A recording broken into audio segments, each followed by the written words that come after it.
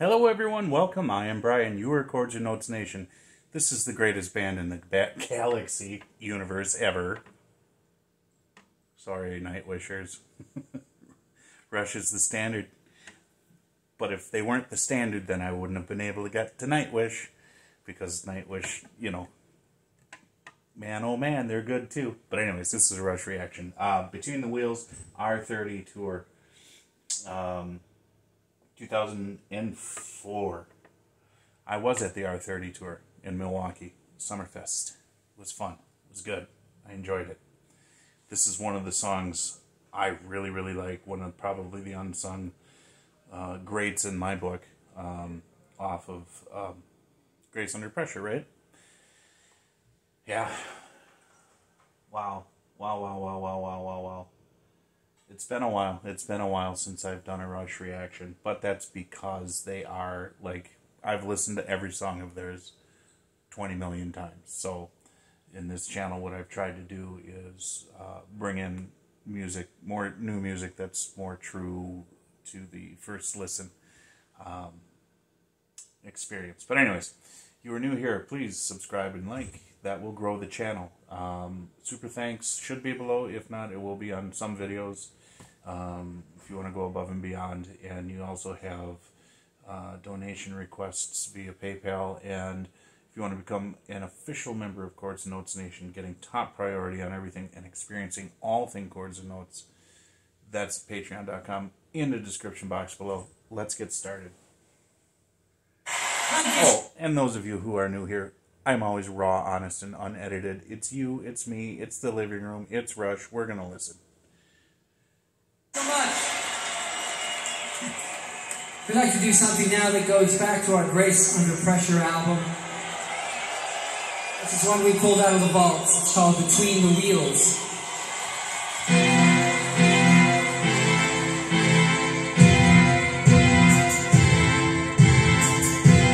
Love the dissonant chords.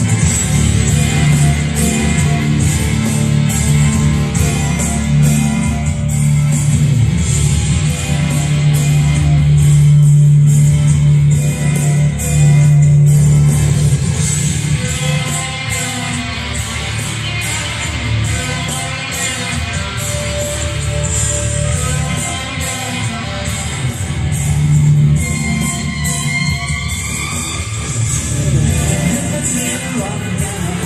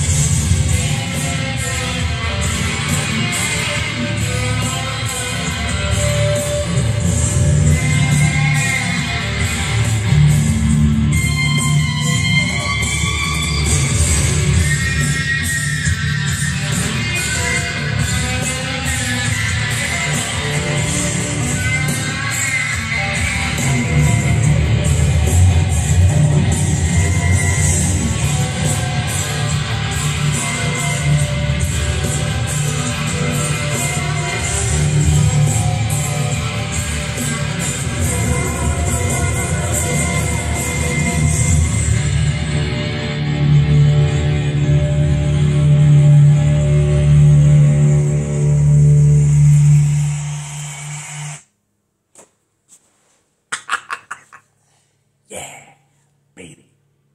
Got it. Absolutely one of my favorite songs. What I absolutely love about Rush is their everything. Everything. Let me just focus on this song. Otherwise, this is going to be a 3-year-long video. So the message that Neil wrote is about being between the wheels. And you think about the analogies that he used to paint that picture, and it's a moment of tension, of stress, of strife. And that was a brilliant compositional move on their part to open the song and drive the song with dissonance, a dissonant chord, because it's the dissonance that really brings in that tension and that friction, which underscores the whole point. This is where we're talking about crafting music, crafting a song, and you want there's got to be a marriage of lyric and melody and music. I should say a marriage of music and melody. Message. Sorry. I'm just like, I'm spinning. My brain is between the wheels right now. And with the rhythmic structure that Neil chose, it underscored the dissonance, but it was also sort of a driving, right? And it just gave you this sense of like trudging through mud and how uncomfortable it is, but you're still going. And that's kind of what he's saying in the lyrics. It's like, the wheels go round and round basically, and you can go from rockets red glare, like, hey, okay, so here's great an analogy. United States, the glory, the patriotism, the love of country, this rockets red glare going back to the Revolutionary War. We're starting something new, and we're beginning this country basically we began this country in bloodshed in order to be free. But then something along the way came along, and some things changed in how we deal with ourselves in the world, and next thing you know, we go to, brother, can you spare another war, another wasteland, and another lost generation? It was touching the United States, but that was also something, I think, in the bigger picture of the world, where you're starting out at something and you wind up at something else, and the wheel just keeps going around and around. You're going from point A to point B, back to point A to point B. And in all of that is this friction and this tension and this back and forth, like a windshield towards the fly. Splat.